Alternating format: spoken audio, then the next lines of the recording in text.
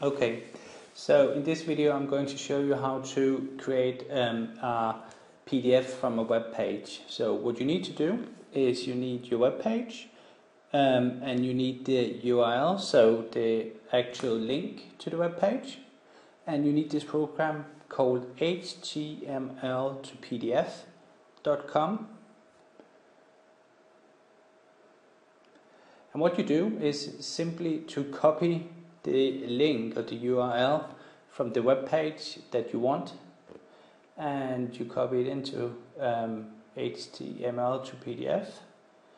It's nice to set it as landscape, and then you simply go get PDF, and after a little while it pops up as a PDF file. You can then save that PDF file or do with what else you want to do with it.